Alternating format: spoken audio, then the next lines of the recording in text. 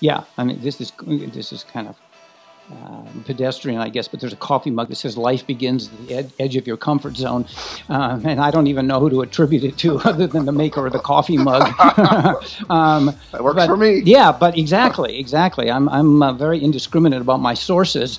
It doesn't matter. I'll use a bumper sticker if I have to.